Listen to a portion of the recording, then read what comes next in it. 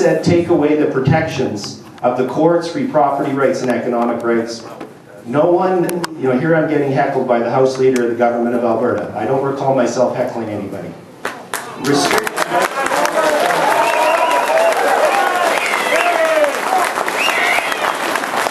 Restrict rights to compensation. And this is going to be the little surprise bit, because I actually went through and I read the new regulation. You heard that they've released the draft regional plan for the Lower Athabasca. And you've heard that about that. Well, there's actually a regulation that goes with it. And guess what? I'm going to put a section up about what it says, and it basically appoints a government official to micromanage your farm, or oil companies, or ranches, or forestry companies, and water use. And if I'm going to get heckled from the front row again, I'd appreciate if they read the legal section before they heckle me. So, Section 11. Section 11, the Alta Link must know I'm here. Section 11, Cabinet's regional plans can amend or rescind existing rights, including development rights, resource extraction rights, mining rights, water licenses, etc.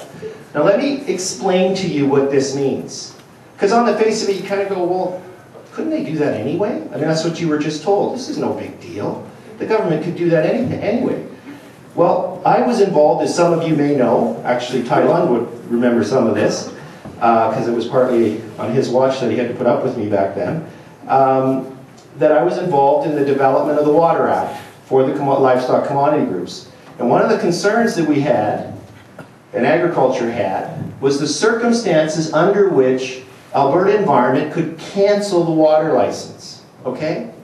So there's very narrowly defined situations under Section 55 of the Water Act where the director can cancel your water license. I'll give you an example. You haven't diverted for 3 years and you haven't built any works to divert. Makes sense. I don't have a problem with it. But very narrow terms, okay? Let me use an analogy. And I have to use one to a dramatic one to illustrate the point here.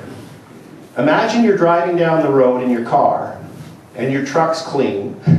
You've got your proper license plate and sticker on, and you've got your registration, and you've got your driver's license, and everything's good, and you haven't done a thing wrong. Don't even have anything in your box so they can claim a loose load. Okay? And a police officer pulls you over. And he says to you, I'm taking your license. I'm rescinding it. And you say to him, well, on what grounds? He says, well, I don't need any. And you say, well, for what reason? He says, I don't need any. That's a troubling concept, isn't it? We'd like to live in a society where there's some restrictions and limits on what government they can do. Section 11, there's no criteria. Section 11 doesn't say the cabinet can rescind an oil sands lease when they determine that it's in the, it doesn't even say public interest. It's completely wide open. The cabinet can rescind your water license because they want to. And I'm not saying I'd like to say I wouldn't think they would, and then of course, when I was getting interviewed on this, I would explain that the cabinet, the Section 11 gives the cabinet unfettered discretion to rescind oil and gas leases, oil sands leases, water licenses, timber and gun. And the reporters would say to me, oh, come on, Mr. Wilson, come on. Do you honestly, you really think that this government would rescind an oil sands lease? No, come on. And what did they do 2 weeks ago? Ask yourself, if you're prepared to rescind an oil sands lease, one of them, Sunshine Oil, owned by the Chinese government, as if they have no influence in the world, and potential price tag for us of $7.6 billion if they're compensated, if they're prepared to do that, what hesitancy are they going to have to cancel your CFO approval from the NRCB for your dairy barn, or your water license, or your grazing lease, or your timber harvest agreement? If they're prepared to put up with the political wrath, the investment response from the investment community in Bloomberg, do you really think they're going to hesitate to take away these other rights? So anyway, Section 19 restricts your rights to compensation. How am I doing for time?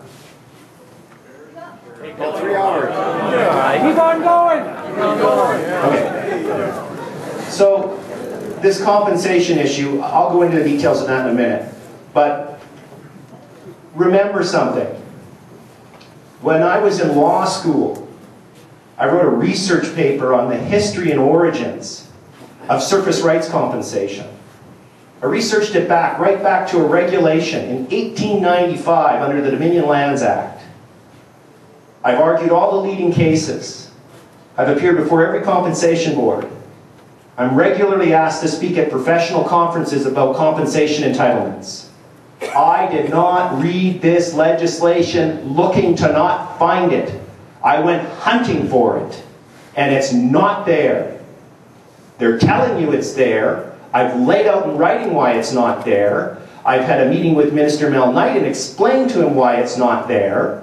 The linkages aren't there. The Act doesn't say what they say. I've showed them repeatedly, and they continue not to fix it and continue to tell you they have. So either they don't understand it, or there's someone else doing some misrepresentation. Now, I didn't even follow the argument about sections, about binding on, about how somehow this didn't change the role of the courts. I'm just going to put the sections right up here in a minute. There's section 11, or thanks, Joe. I don't know how clear this comes up for you guys, but anyway, there it is. It just says, for achieving a purpose or maintaining an objective or a policy of a regional plan may, by express reference to a statutory consent or type or class of statutory consent, affect or amend or rescind the statutory consent, blah, blah, blah. It doesn't say, here's the criteria that have to be met. When that police officer pulls you over, he can't take your license. There's limitations on the government's power. You have to do things wrong before you can take your license. You don't have to do anything wrong in Alberta now for this cabinet to decide that it's taking away your CFO approval for your feedlot, or to take away your grazing rights, or your gravel permit, or your pipeline permit if you're in the oil and gas business. All of these things can be rescinded at the whim of cabinet. That is not a characteristic of a modern parliamentary democracy in the British tradition that believes in property rights and a market economy. Hear, hear. Hear, hear.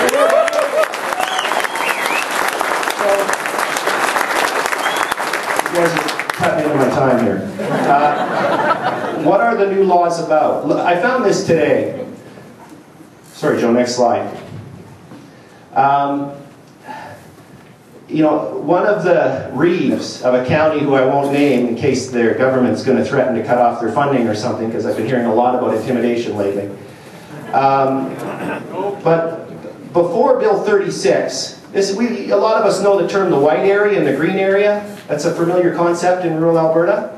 Well, and I tried to find the number of acres, but it's a lot. It's millions and millions of acres. And what this reeve pointed out to me, he said, prior to Bill 36, throughout the history of this province, municipalities have had primary responsibility for land use decision-making on tens of millions of acres in the white area.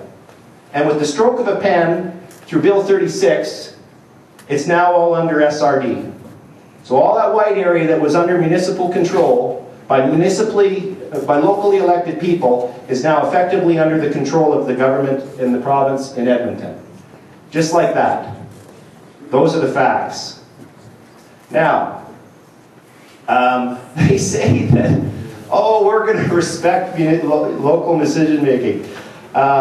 Section 20, there's the legalese, so Mr. Hancock can study it while the rest of us visit. But what it says is, a regional plan, when a regional is planned, every local government affected by the regional plan must review its regulatory instruments and bring them into compliance, okay? So that's what they have to do. So, and some of you have heard me speak, there's only twice I've done this when my son's actually here, and tonight's one of the nights. I told you guys that what I was going to do, so the government says, we respect municipalities. We just tell them that what they are going to do has to comply with our wishes in cabinet. That's all. We still respect them. So I thought, great, I'm going to try this out on my 16-year-old because he thinks he knows better about what he should do on the weekend. Actually, it was my 15-year-old on the way down on the phone. But so I said to my 16-year-old, I said, hey, look, this weekend, no problem. You can do whatever you want as long as it complies with what I say. And he didn't jump for joy.